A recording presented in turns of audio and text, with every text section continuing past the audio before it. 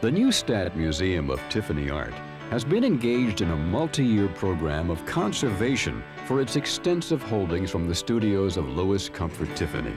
Such an effort is a rarity among public collections. The museum carefully selects the expert artisans it entrusts with this work, matching their skills and methods to the chosen subject. In this way, a piece is brought back as closely as possible to its original form and preserved for future generations. Among the more than 100 important objects under the museum's care is Tiffany's Oriental Poppy lampshade. Created about 1910, this shade depicts a bed of yellow Oriental poppies tinged with orange and red in the light of a spring afternoon. Once a victim of damage and neglect, today it is a splendid example of Tiffany's design concepts. The Oriental Poppy regained a dramatic measure of its original form and beauty at a restorer's studio, staffed by experienced professionals, skilled not only in the processes of restoration, but the art of it. All right, watch that table over there. When such work is beyond the scope of the museum conservation staff, the Neustadt Museum employs private studios that also do restorations for dealers and collectors. Although the private collector or dealer usually expects total and undetectable repair, the Neustadt Museum established very different guidelines for the work done on its collection. Master restorer Damien Peduto. You want to do a minimum of repair. You want to make sure that the repair that you do is easy to reverse. In case in the future they come up with a better way to do the restoration, then it'll be easy for them to get back to zero. And thirdly, a museum visitor should be unaware of any restoration or any damage. It should just look normal to them. But if you want to make sure that should there be an expert who wants to examine the lamp closely, they can see exactly what you've done to it. So they know what's original and what's been restored. Okay, we're going to try, where's that point of impact? Once the lamp arrives at the studio, it undergoes a careful examination, which can take days. The restorers are seeking to reconstruct not only the lamp, but its history. How many times was it damaged, and in what ways? How many times was it repaired, by whom, and how well? And when we first examined the lamp, we felt that it had been sent back to Tiffany Studios for one restoration, and they had done some minor restoration. Then, at a later point, the lamp was severely damaged, and another person, certainly not from Tiffany Studios, did that restoration, and he did a very bad job. And then thirdly, there was another restoration done, once again a very minor restoration, and this one was done relatively well. So this part here is good. This part's going to have to be lifted, elevated a little bit up this way, and then here, Nicole, by the A and the Typical of a damaged lamp, the rim is out of alignment. Okay, this part here is good. A series of measurements taken of the shade's diameter also indicate that it is severely out of round, by as much as 2 inches in one area. It looks like we found the possible point of the first impact. It's right in here at this 25.5-inch dimension. Distortions of this kind are must fixes for the restoration team. A distorted shade will never hang correctly, and its misshapen appearance will detract significantly from museum-goers' appreciation of its other qualities.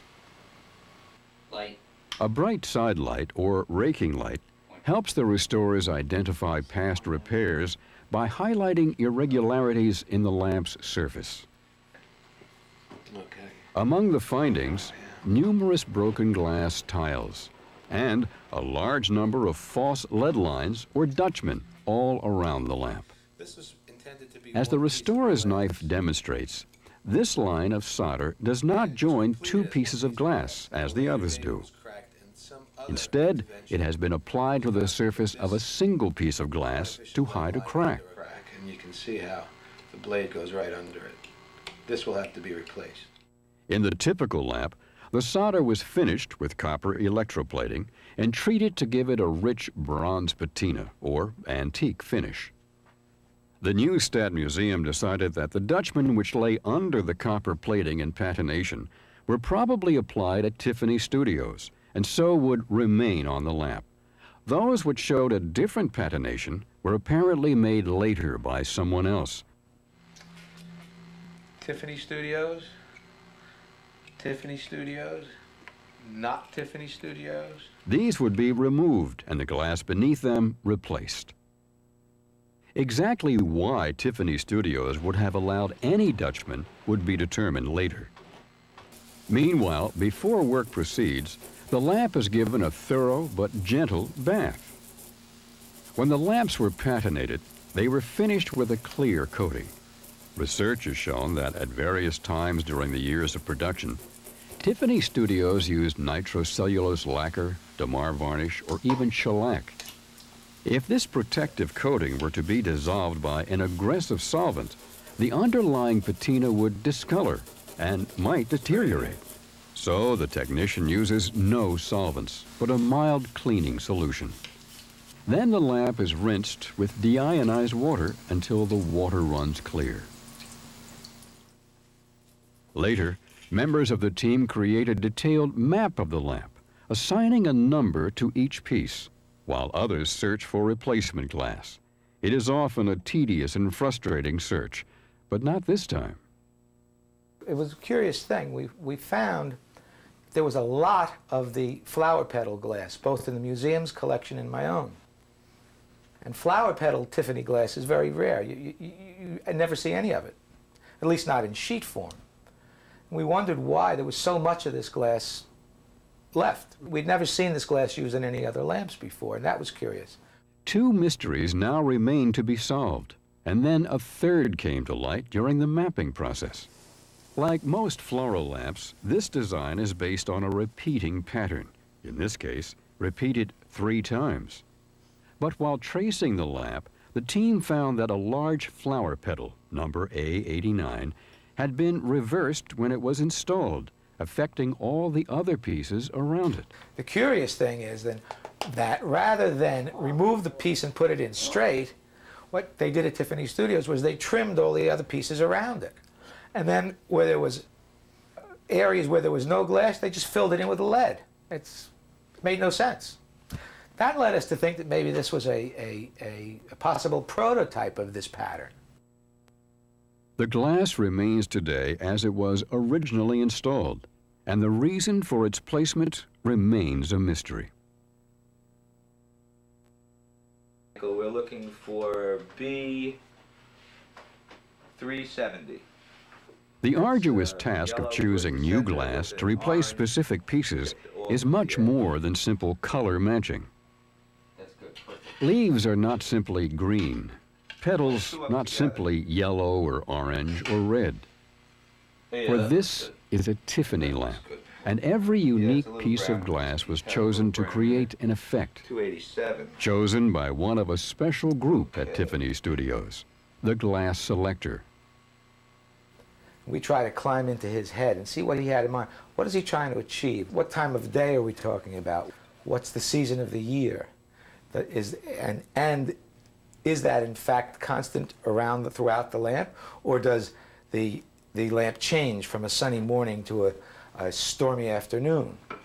That one looks good. Yeah, there we go. Did he want this petal to look like it had just opened, or is it in its glory right now? Yeah, that's good. Is it in shadow? Does the leaf perhaps go behind it? How realistic did the selector want the lamp to be? Was it supposed to be impressionistic? Because Tiffany Studios used a lot of impressionist ideas in the designing of their objects.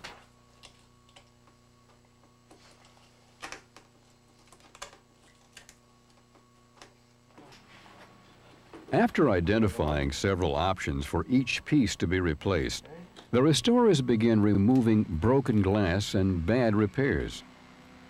Okay. Is it too hot?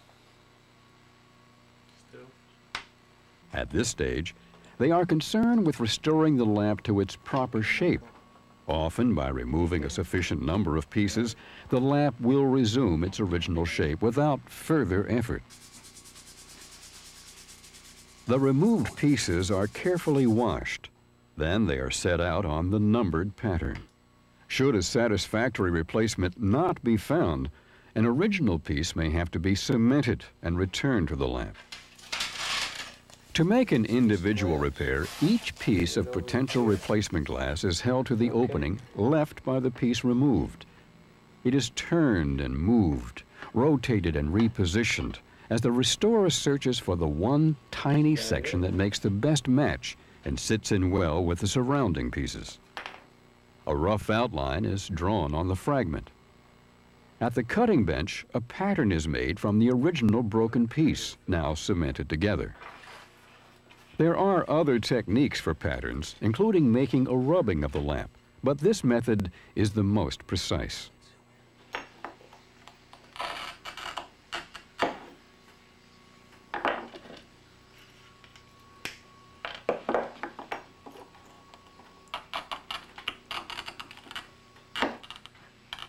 It was during the painstaking cutting and soldering process that the restorers found a possible reason for the large existing supply of the unique petal glass. Because it was so difficult to work with. The glass is very brittle, very, very difficult to cut.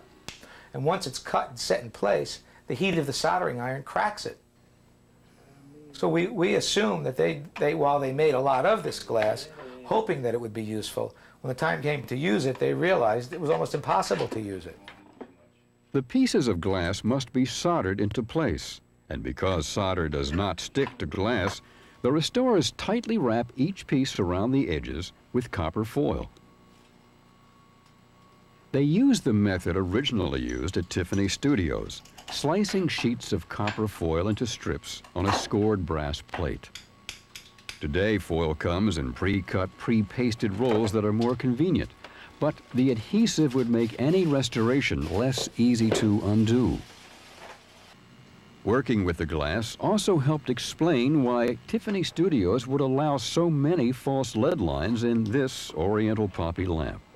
Now, normally when you make a lamp, a few pieces of glass do crack, and so when the lamp is finished, you'll go around it and you'll replace those cracked pieces with new pieces. But apparently at Tiffany Studios, they realized that no matter how much they tried to replace these pieces, they cracked again. So finally they made the decision to just hide those cracks with false lead lines.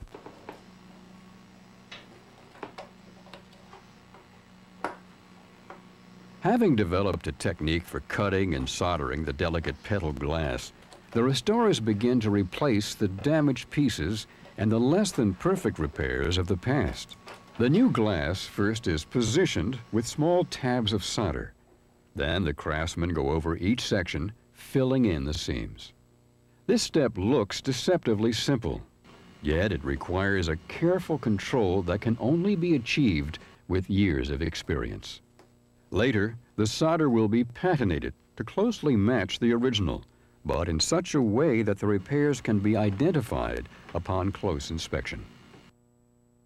And so the Oriental poppy, like other works in the Neustadt collection, regains its former splendor. Thanks to the commitment and approach to conservation adopted by the Neustadt Museum, this lamp and other objects so restored are now on display for the admiration of the public and scholars of the decorative arts.